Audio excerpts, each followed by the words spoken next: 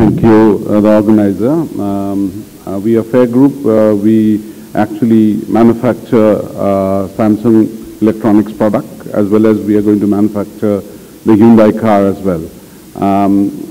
So I would like to start with the challenges first. If you look into our exports, 85% is actually covered by the garments units, and we don't have any alternatives where we can look forward for the new export opportunities. And there we want to play a vital role about bringing in electronics and technology market in Bangladesh. Definitely we talk about LDC to developing countries. As I was discussing, that today we are competing with Vietnam, competing with Indonesia, competing with India. None of these have LDC preference. So we are not in a difficult situation to say that there is a competitor who is having an LDC advantage. So we will have equal shares in the market to compete.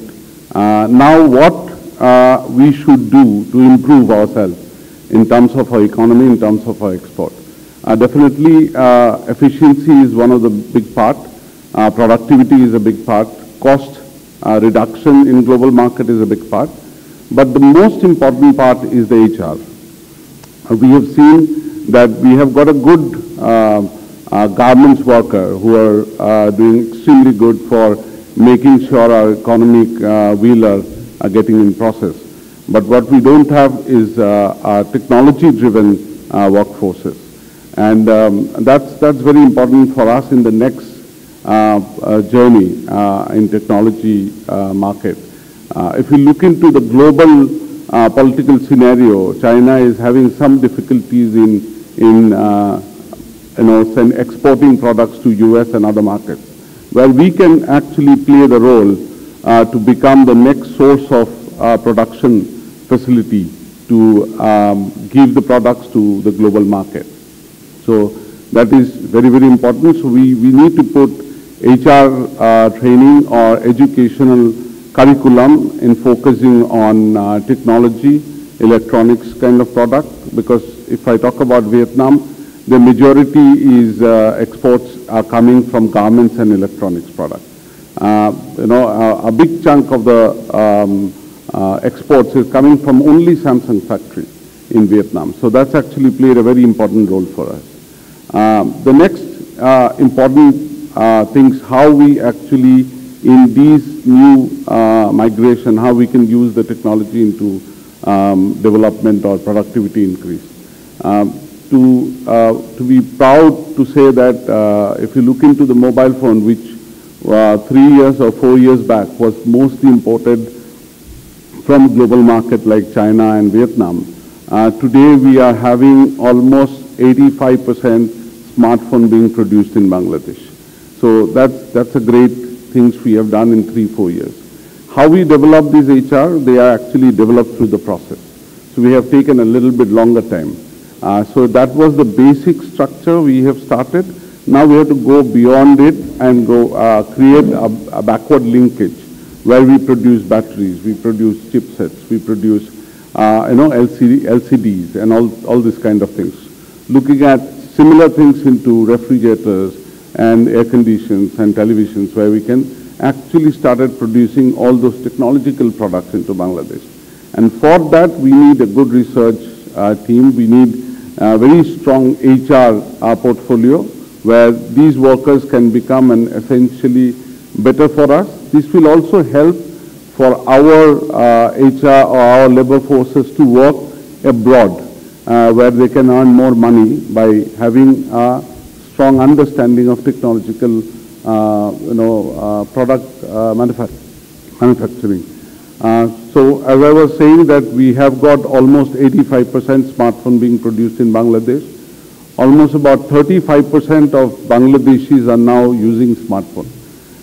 So these actually enable us to get the convergence of internet with our workforces in every household.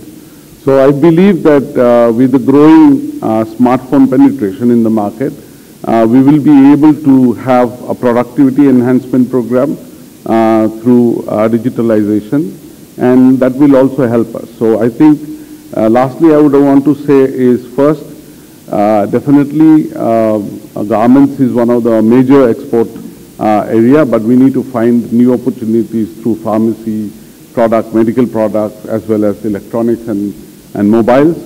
We also have to develop our HR for a sustainable development for the next 10 years to 15 years time, so that after China, people should think about Bangladesh as a hub for manufacturing of technology and electronics products. And also we have, with the digitalization which is taking place, with a huge market, because we are 8th largest populated market globally, I think the domestic market will also play a vital role, and with the convergence of digitalization, we will be able to bring the productivity up, we'll be able to do the things better way, productivity, efficiency, drive that, and that's how we should do it. We, three of our panelists, we are only talking on HR, quite an emphasis. This is very, very important, because I was saying that we have to have an alternative category of product which we can explore for exports. We have to also create alternative markets for exports. So apart from definitely EU and America, we can think about ASEAN as a market. We can think about China as a market. We can think about Africa as a market. So we need to think about that. So now coming into how we can develop this HR for the next level. Definitely we have an education system, but this education system may not have a futuristic view on which education curriculum we should have, in line with the development we will have in next 10 years' time. Whether we will go into agriculture more, we want to go into technology more, we want to go for electronics more, automobile, how we want to develop. So I think the education curriculum should fall with a future plan of the industrialization or agriculture or service industries. We probably have got a lot of MBAs which are roaming around, having difficulties in getting jobs. But when we go to find a technical person having a good diploma or an engineering background, we find it very difficult to get the right people. So I think we need to, whether the government or UGC or any other part which are into these discussions should plan that in next 10 years or 20 years where Bangladesh should grow, and align that with the curriculum or create that kind of universities or colleges to bring more people which are needed for Bangladesh development. I think that's all I can say.